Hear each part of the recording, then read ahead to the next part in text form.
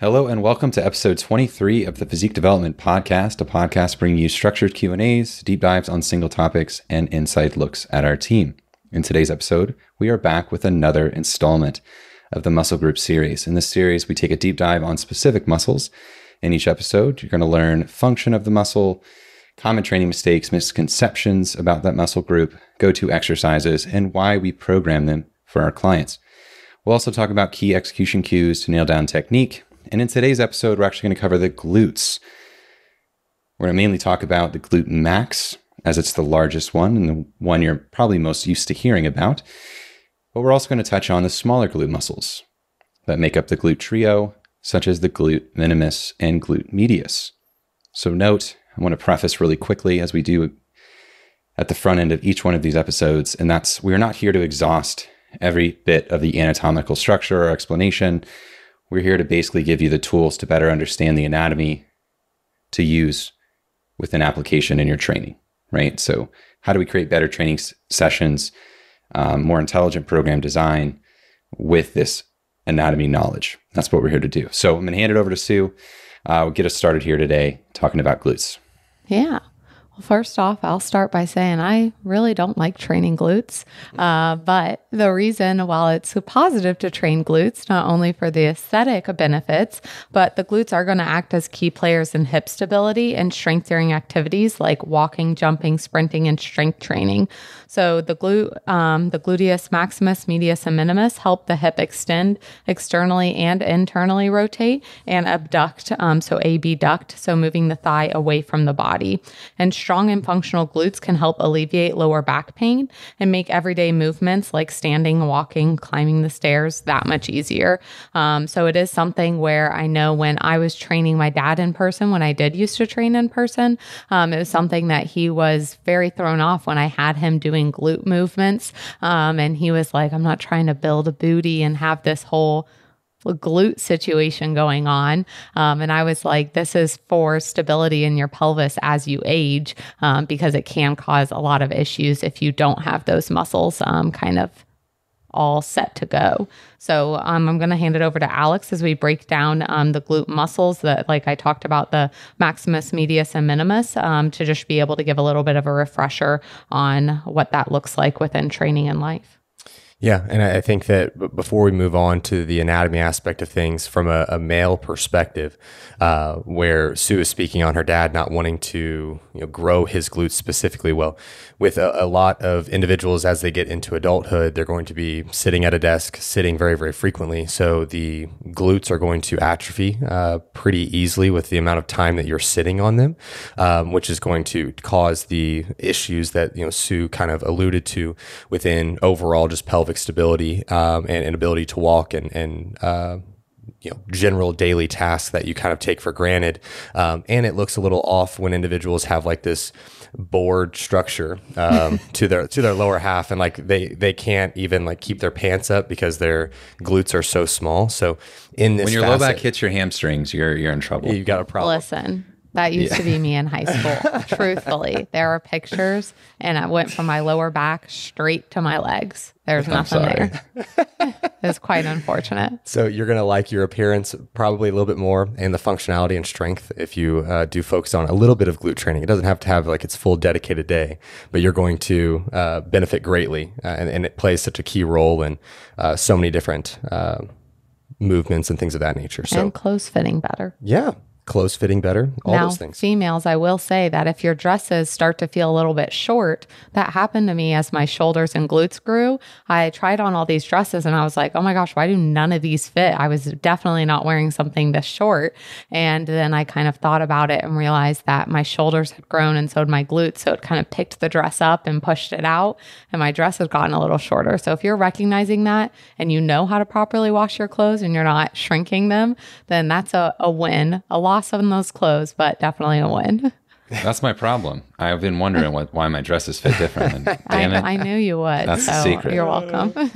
Man, so the first muscle we're going to talk about today is the glute max. This is the often talked about tissue that many of you are wanting to train and grow specifically. So this is going to be the largest, as the name alludes to, being the max. We have the three different muscle groups, the medius and the minimus as well. But the glute max itself is going to be responsible for the movement of the hip and thigh, mainly known for its role in hip extension. So when we speak on hip extension, think about movements such as the RDL, think about movements such as the back squat and the hip thrust and the glute bridge. All these movements are going to have the glute max as a primary mover through the main range of motion in those specifically. You guys have anything to add on glute max? No.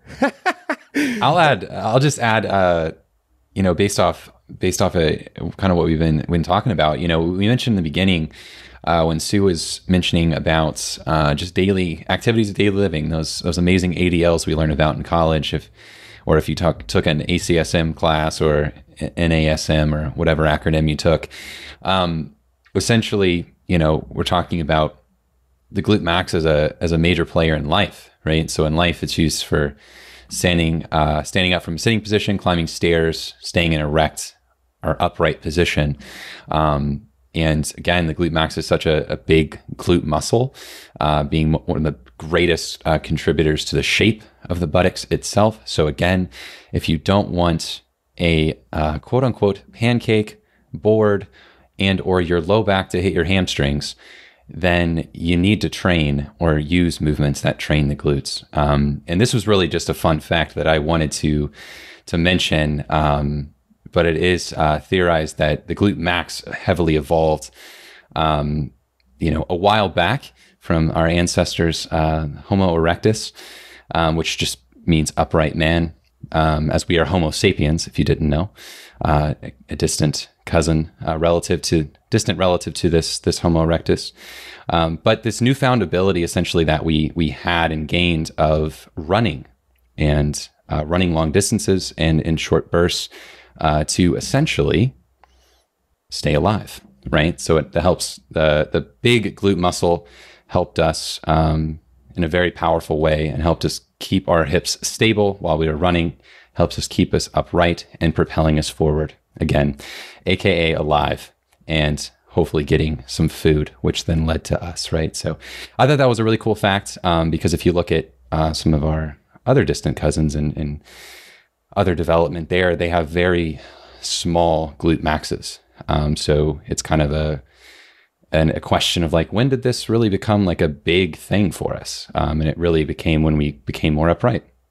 That was my own little fun fact there. So we can continue with the other muscles of the lower half. Yes. So the next portion of the glute that we're going to speak on is the glute medius. And so when we think of this, just to give you guys a visual, the glute max is going to be that beautiful tissue in the back pose for any of the competitors that are listening that you see within, female or male competitors when they hit their back shot. That's going to, for those who are fortunate enough to have it insert halfway down their leg. You see this insertion point that kind of gives it kind of a diamond shape, or individuals will call it the glute ham tie-in, where it's literally just the insertion point of the glute itself. So that's the glute max and the insertion point of that. The glute medius is actually going to run on the side. It is going to be a fan shape musculature. And so to train this tissue is going to be different. But in terms of visual, what this tissue is going to provide you is that shelf-like appearance to the upper portion or upper outer portion of your glute to give you more width to your glutes, to shrink your waist. So being able to train the glute medius well is going to pay huge dividends for you from an aesthetic perspective, of course, from a functional standpoint as well. So with the glute medius, it is broad and it is thick and converges from its origins on the pelvis down to its insertion point on the upper leg, which is going to be the femur. That is going to be a very well-written piece by Austin himself. within the specifics of the insertion point for that specific tissue. And so from an actions perspective, it is going to allow for you to abduct the upper leg and allow for you to medially and laterally rotate the leg itself. So that is kind of the general gist of the glute medius. Specifically, it's a tissue that's harder to train, but we've had some great success with clients here at Physique Development, and it has truly changed some physiques by being able to create greater density and utilization of this tissue specifically. Yeah, and this is also going to be the tissue that helps steady the pelvis when you only have one foot on the ground, whether that's with running or if you're balancing or if you're doing a kickback and you have one leg on the ground. But it's also something, and Alex alluded to it, of saying the upper glute. If you ever hear someone make a comment of like, oh, this is to target your upper glute, or this is to target your side glute, or your lower glute, those are not anatomically correct or just correct in general.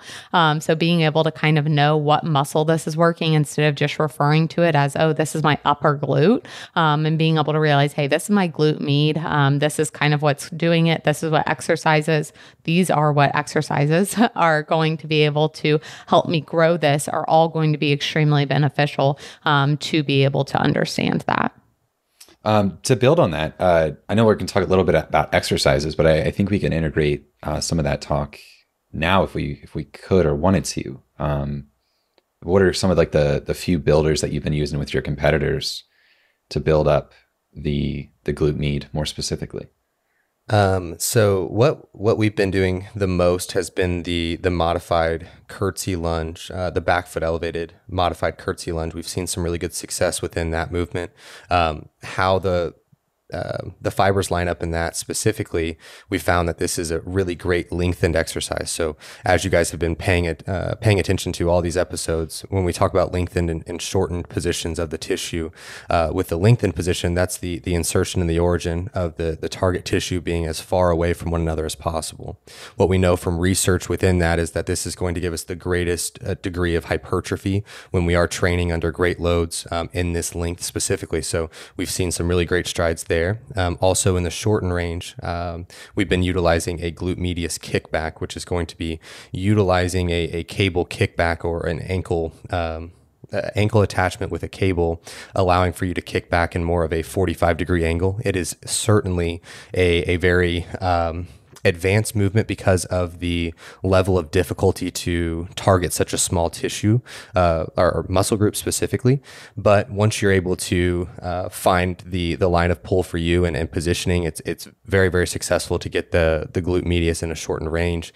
One thing that clients have run into, and we'll kind of talk about this in the next portion of the glute minimus, but within that, they're getting a very large burning sensation in the opposing leg, where they're like, man, I'm getting a lot of sensation on my other leg. Well, you're standing on one limb, and so that's obviously going to really stress the stabilizers on that side. But also the glute minimus on the opposing leg is going to be doing a great deal of stabilization, where if you're doing repetitions of maybe 10 to 12, hell yeah, that stabilizer is going to be burning a little bit during that set. So when you are alternating legs on the kickbacks, give yourself a little bit of time, because the glute minimus on the opposing leg is doing a great deal of work just to keep the pelvis in a stable position and those different factors. Yeah, keep the femur within your hip joint as well. Yeah. The important that might things. be helpful. Yeah, that's a helpful one. So that force working outward there, definitely you're going to be like, damn, that's burning. Why is it burning? It's like, well, it's either that or the femur skyrockets laterally out of your hip. So probably not literally, but it's on its way if that fails us essentially. So again, kind of going back to some of that nomenclature around function there. I mean, we're talking a lot about stability within this glute minimus, glute medius. Glute medius is a bigger muscle all around of the smaller glute muscles.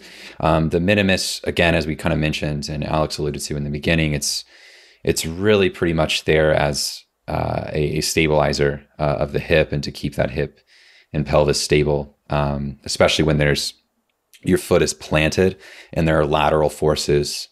Think about side to side forces on the hip. And again, it's kind of keeping everything there and together. Think of it kind of like what your delts do in a deadlift. So like obviously there's not an outward, you're not lateral raising a barbell, but your delts are keeping, if you are, good for you. But I'd love to see it. But essentially your delts are playing a prime role in keeping, again, the femur of your upper arm, the humerus, the upper arm bone in your shoulder. So it's helping stabilize that big structure up there at the shoulder, similar to what your glute minimus is doing there at the hip in a large way. Hopefully that's a helpful analogy for you to kind of visualize what's happening there a little bit more. But yeah, that's all I got. Yeah, I mean, there's I guess to build off of the things that you already said with the minimus is that it's going to be the deepest and the most superficial portion of the glute itself. And that's really all that we need to touch on a whole lot. It's not going to be something that you're targeting as a main muscle group. It like Austin said, it's going to be more of a stabilizer than anything. Yeah. What do we think about the I know we're gonna get questions on this, or we've definitely seen this, the sort of like the monster walks, the band walks, things like that, more as like a use for burning out the glutes, if you will. I mean, what do we think about that? I know it's very popular to band around the knees, is what Austin is specifically referring to, and either doing walks laterally or having that band around your knees for hip thrusts or for squats. I'll let Alex kind of go into a few more of the nuances of this, but what I will say is that a light band, not an insane glute band that is a ton of tension, a light band can be very helpful if you are a beginner and learning how to squat and to hip thrust and needing that cue for yourself. It is not something that I personally, and you guys can weigh on this, like to program within clients of having it around their knee because it can cause dysfunction. But it is something that I don't like to say, never put a band around your knee, because I do find that it does have benefits in regards to learning. And especially if you are training someone in person and can truly keep your eyes on what they're doing, why they're doing it, and being able to have that as a proper cue for them. But it's not something in my eyes that needs to be used continuously because it can cause further dysfunction instead of the help that it might be having at the beginning. Yeah, I think that the largest use of it could be from like a prehab or a rehab standpoint. It's not something that we use in our program design much at all, if at all. And so I think that many people get into there's a lot of sensation that transpires when utilizing them. It's very easy to attain a burning sensation when utilizing the bands, especially at some of these very thick bands that you're really having to generate a lot of force outward with the bands themselves. And there's a very, very small muscle group called the piriformis that's going to run under the glute itself. And that's where a lot of that tension is being created more so. And it's a muscle group that does not need a whole lot of tension and is not going to be this, you're not going to grow the piriformis so large that it's just going to, I guess, out-strengthen the remainder of your musculature that's surrounding the upper portion of your lower limb. But that's where a lot of that tension is being created. And then that's where a lot of the dysfunction transpires, that it's extremely inflamed and it's not recovering well. So then you're having to resort to other stabilizers and having to shift your hips in different directions. And it leads, just down a rocky road of trying to figure out your glute training as a whole. So I think that our work speaks for itself in the sense that we do not use any banding at the hip, and you've seen a lot of at the knees. We do band at the hip. Sorry. At the knees. And I think that our work speaks for itself in the sense that we've been able to grow some pretty incredible glutes without doing so. And I'm sure there is a greater application potentially, but I find that it's not necessary, and there's better ways for us to go about it within our own programming. Yeah. And with that band around your knee, like Alex said, prehab and rehab, because I know I had used that. And you might use it for like a warm up of, oh, I'm going to do banded clamshells or whatever it may be, because I had to do a lot of clamshells when I was rehabbing from a back injury and being able to have that in place. So it's not that they have zero benefit whatsoever. It's just not a ton of benefit when it comes to like growing glutes specifically, for making sure everything's functioning good, but we don't want to use it to the point that it has the dysfunction. But on the same note of dysfunction, I thought before we went into exercises and common mistakes, this kind of fits into it a little bit, but you might not be seeing your glutes grow because you might have an anterior pelvic tilt. And this is something worth mentioning because a lot of people come to us with anterior pelvic tilts, or you just see them on the internet and you're just like, wow, that's quite the anterior pelvic tilt you got going on there. And that can really hinder growth of certain muscle groups because you are overstretching certain muscles and then over lengthening certain muscles. Some things can be very tight. So being able to make sure that your pelvis and your hips are in the correct position. Now that is going to take different exercises to kind of work through it. It's not just going to be like, oh, I'm going to decide not to have an anterior pelvic tilt today.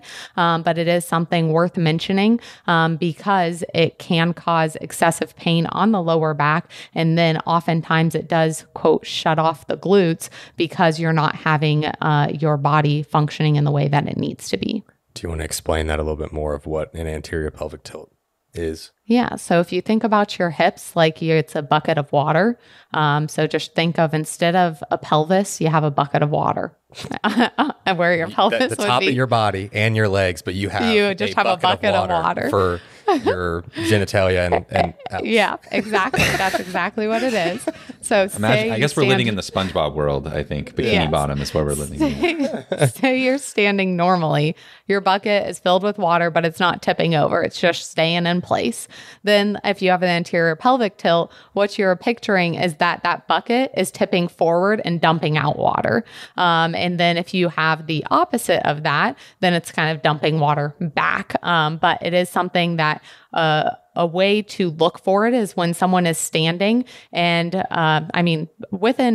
because we've talked about competitors, you are supposed to pose and walk with an anterior pelvic tilt. But the biggest thing is not staying in that anterior pelvic tilt. As soon as I'm done posing, I literally bring my hips back to neutral. I do some different stretches and I really make sure that I'm focusing on standing neutral and having my posture in a good spot outside of that. So if you are a competitor listening to this, yes, you will have to push yourself into an anterior pelvic tilt.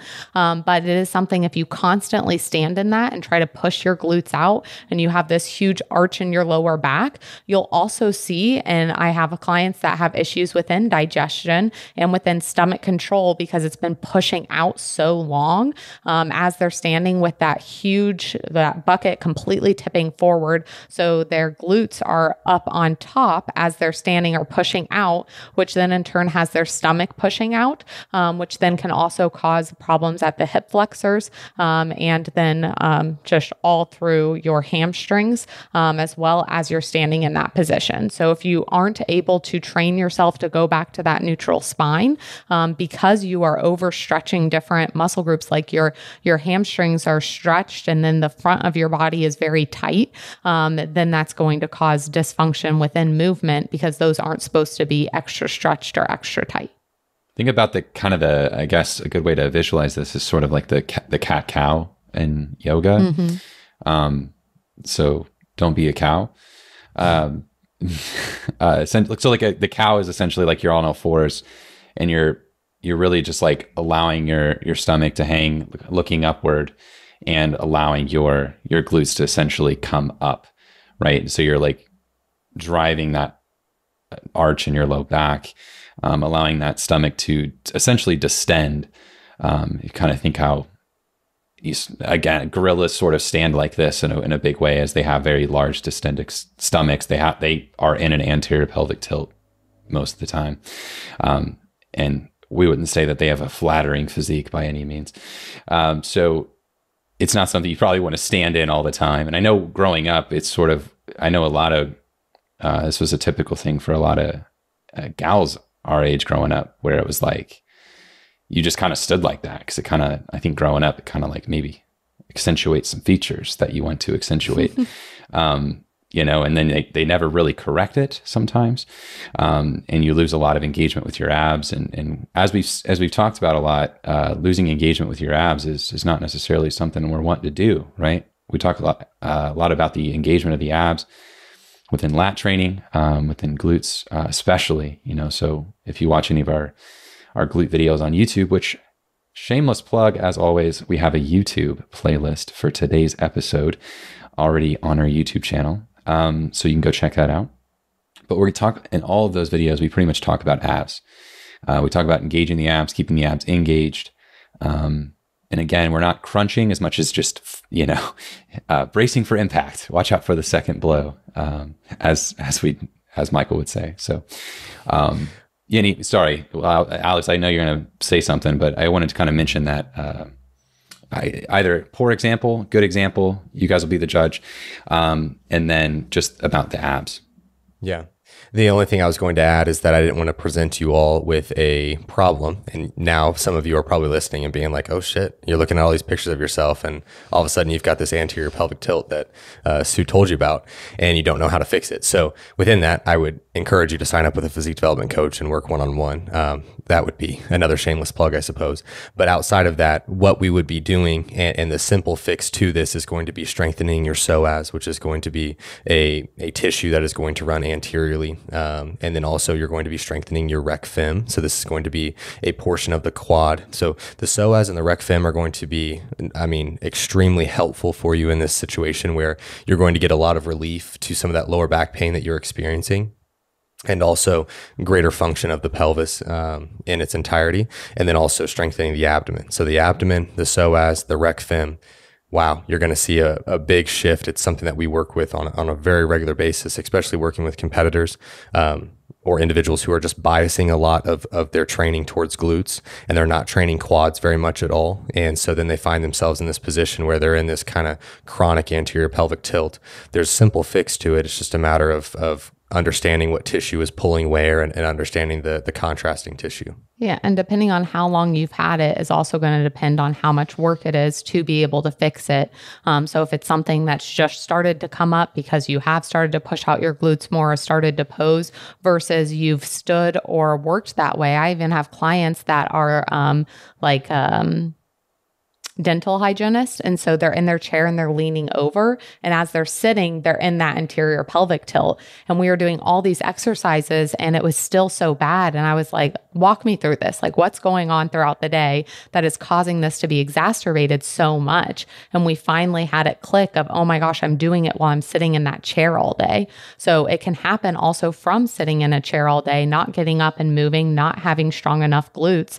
And it's something that, on top of what Alex said, really working on your hip flexors and stretching those out because they have been so tight throughout you going through having that anterior pelvic tilt. And the biggest thing within it, obviously it's not great to stand in that all day and causing that distension at the stomach, but it's also something that if you're doing weighted exercises and loading the spine when you have that anterior pelvic tilt, we see it a lot with RDLs and even more so with squats specifically. If you are in an anterior pelvic tilt, meaning you have that extension at your spine, you have that big curve in your spine, not rounded, but you have that curve in your lower back as you're squatting, that can cause even more pain and frustration down the line as you're loading your spine in that extended state. So keeping your spine and core neutral and strong is going to be a safe bet with anything that you want to do.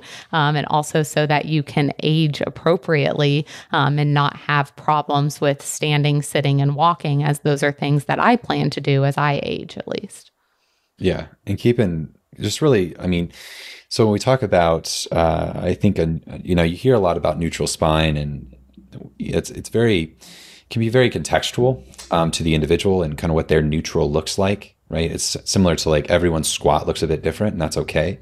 Everyone's neutral spine looks a bit different, and that's okay. And depending on kind of what you're doing, a neutral spine may be a little slightly different, slightly deviated, if you will. But the big thing is if you have created a neutral spine, typically means there's some checks and balances that have happened, right? Where we're in alignment, your abs are engaged, we're in a stable position that does protect and is using surrounding tissues in the upper and lower part of your body that is going to protect your spine. And hopefully not lead to further injury. And really the big thing, and I know I've mentioned this in a video, I think I can recall specifically with Alex, talking about the deadlifts up on blocks, is really just, and not cueing looking straight up when you like RDL or straight up when you deadlift, because it kind of creates vulnerabilities, right? It creates kinks in the chain that can have downstream effects and downstream vulnerabilities. And, we don't want to, we want to kind of tie up loose ends if we can, and make sure that we're not having too many vulnerabilities in our lifts, especially when they happen with very high loads, like most of these movements that we're going to kind of talk about here next, I would imagine. So, things like the squats and the RDL and stuff like that, you typically load those pretty heavy and put a lot of stress on your spine. So we want to imagine that to be a very safe and effective environment for us to train. So did we want to go into exercises? Is that where we're going to go? Yeah, I'll go ahead and say some of my favorite exercises. We're not going to explain these exercises too much, just because it's going to be much easier for you to visually see these exercises, as that's the reason we have the videos and the playlist linked. So we're just going to go through some of these and then touch on training mistakes, and we might pull an example from these exercises as we go through these training mistakes as well. So I'll say one of my absolute favorite is going to be the leg press, the glute bias leg press. I love our personal leg press, and so that helps. But I love the output that I can get with that, and it's such a stable environment, which I really enjoy, because I like just being able to push without having to stabilize myself, which is why I very much so dislike hip thrusts and split squats, even though Alex still makes me do them. It's very rude of him. But another favorite is going to be the 45-degree hip extension. Favorites of mine. I'm a big split squat guy. I think that for me specifically, whether that be for my limb lengths and things of that nature, where I find the greatest tension from a glute max perspective is going to be in a split squat that's biasing the glutes. I really like the RDL as well. So barbell, dumbbell or trap bar, however you're applying that, you can band the hip as well. But those would be the two main movements for me personally that I like the most, being the split squat variations as well as the RDL variations. So I just said my favorite two, but I just said about 6 exercises at once. So yeah, I'm the same as Alex in a large way. I have a long torso and really short femurs, short legs. So I bend very easily or kind of like, how do I put this? I bend down into a squat. Like I fold easily into really any hip flexion position. So, squats, lunges, split squats, all of those are my limb lengths aren't incredibly lengthy, if you will. So there's not a huge distance for me to travel, if you will. So I fold down into those positions very easily. So those typically are my favorites because I can leverage a lot of load there. They feel great. So I do like the back squat a lot. I'm a big RDL fan. I love the barbell RDL from a standpoint of like a get after it exercise. I really, really like it, but again, as we talked about, like maintaining neutral positioning within your spine and not creating too many vulnerabilities within your execution. And I posted this on my Instagram story the other day, talking about our app programming, the training club, the Physique Development Training Club app that is coming out very, very soon. So keep your eyes peeled for that. But the RDL is programmed within that foundations phase that you start with, and I'm currently running through that. And I put on my story essentially like I'm working myself back up in load there because it is such a favorite of mine, but I don't want to be silly. I don't want to be silly in thinking that I just sort of have the right to just go back to the weights I was doing in that exercise previously, right? So I want to be sure I'm in a good position. But that is one of my favorites, the RDL. So once I feel comfortable again, I'm going to probably load that one up a bit.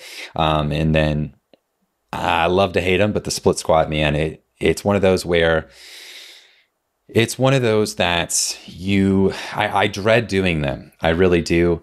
But I cry man, sometimes. man, do I feel them. I mean, and that's not always like the proxy of like a great workout, as we've talked about with like training to failure and always being sore. But there is a proxy of like feeling something the way that you feel that. It's like, I mean, you're hitting so many different things. You're biasing glutes, you're hitting adductors in that, you're hitting some quad in that. You're doing so many different things in that movement, and it takes a lot of stabilization. To me, it's just an all around really good, stable, yet open kind of movement where you're not locked in a leg press, you're not locked in a hack squat, but you are in a more of a stable environment to just sort of move and go up and down in a manner where you create good execution. Which again, we have videos on our YouTube playlist. So those are my two favorites by far for glutes, and then trap bar deadlift. I like that a lot too. That's a great one. Mm-hmm. Yeah. And some that we didn't mention as our favorites or not favorites are going to be the kickback, different variations of that, and lunges, and then a step up is a great one as well. So those will be all linked on the playlist since we have videos for them, but we'll go ahead and go into some different mistakes that happen. So since Austin was talking about the squat, I thought that was a good one to kind of touch on. I know people will talk about the hip thrust and be like, oh, but you also need a squat to be able to get glutes. What I will say about the squat is that it is going to advantage different people differently. Like Austin said, it's very easy for him to fold. For me, it's very difficult. Alex might roll his eyes a little bit at that because I like to complain about how hard squatting is for me, but it is very difficult because I have a long torso and long femurs. If you look at the best like power lifters or just like weightlifters in general, especially for squatting, it's people that are a little bit more stout, people that have less distance to travel. It's the same where we talked about in the chest of having like shorter arms, so you don't have as much of a distance to travel. Or if you have like your rib cage in more of a barrel position, then again, that bar is traveling less distance, so you're able to lift heavier weights and being able to kind of see what that looks like. I remember specifically in one seminar, we had Lindsay there, which lifting Lindsay, great to follow on Instagram. She's very tall and lanky type of person. And then we had Stacy, which is Adam's wife, who is a very short and compressed person. More like me. I think we have the same length legs, honestly. We have the same, we use the same setting on the leg extension, I want to say. Exactly. Like this, so it's embarrassing. Had them both squatting to show how different it is and how it can bias people based on what your limb lengths are and based on what your bone lengths are, your torso is. It is going to be different for different people. And that's why when you see in our videos, if we are using some heel elevation or using something like for deadlifts, like I often have to do them from blocks because I don't have the limb lengths for it to advantage me. I'm going out of my active range of motion to pick it up. So we kind of talk through that within videos, but just kind of noting that is important to say, as some people might say like, oh, I get a ton of quads from squats, or someone else might say I get a ton of glutes. You can bias each one, but it is also going to depend on your limb length. But going into that, my main point or a common mistake is not hitting the glutes or not training them in the fully lengthened position. So whether that is by bouncing out of the bottom of a squat or not getting to your active range of motion, that's going to be something that we see people run into, is just not training in that fully lengthened position. Like Alex said, it's used often for hypertrophy, and it's hard because you're tearing your muscle fibers for them to grow back stronger. I know many a times when I have been in a leg press and doing that glute focused leg press, there's times where I see videos and I'm like, man, I'm definitely cutting myself short, but I could lift more weight. And then when I get to that full active range of motion, I am in that lengthened position and holding it and not bouncing out out of it. And this is why we always slow down movements as well. I'm hitting that fully lengthened, and it is a freaking fight to get that leg press back up because I'm getting that to its fully lengthened position. So a common mistake is not training in the fully lengthened position. So a good way to change that is to slow down your movements and pause in the lengthened position and realize what your active range of motion is. And another common mistake in line with that is not training in the fully shortened position and being able to get that full tension, which you often see within the hip thrust of people not getting fully shortened, or in the 45-degree hip extension, not getting fully shortened. So being able to really make sure you're getting the most bang out of your buck for these exercises instead of just going through the motions, which is what I did for the first few years I trained. And Alex and I have talked about this at length, that I trained for a few years and I just kind of moved my body. I moved from point A to point B.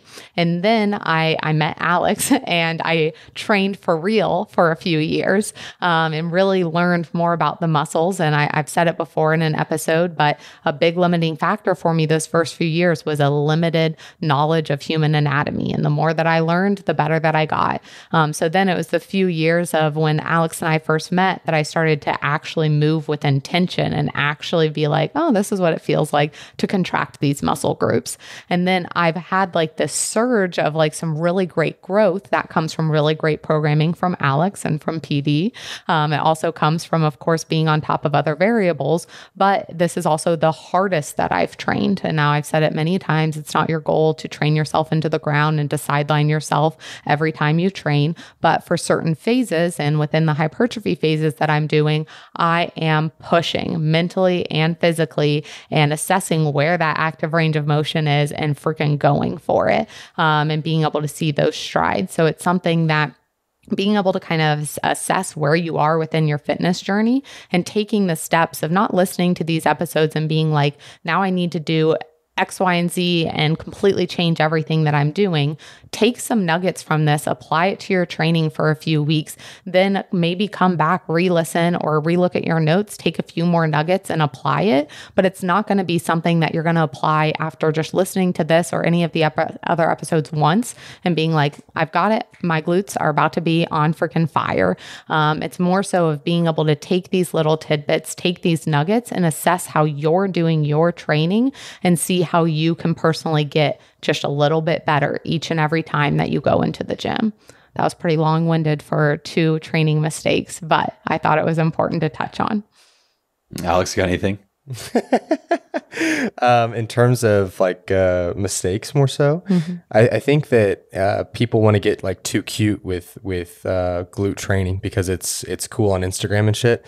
But I mean, if you're able to be extremely good in a split squat variation or a back squat, so that being one option, and you're really good at like an RDL, and then you're really good with a glute bridge or getting those glutes into the fully shortened position. If you're really good at those 3 movements and you just continue to build and load in all 3 of those, you could make some pretty crazy strides within your glutes if you have proper periodization and things of that nature by just those 3 exercises alone. And I think that people want to get too fancy with it because it is, you know, it's all over Instagram. It's all these different things and getting a pump and burnouts and all this are very popular. But the reality is that if you were to get very, very good at those 3 things, your glutes are going to be, see great improvements.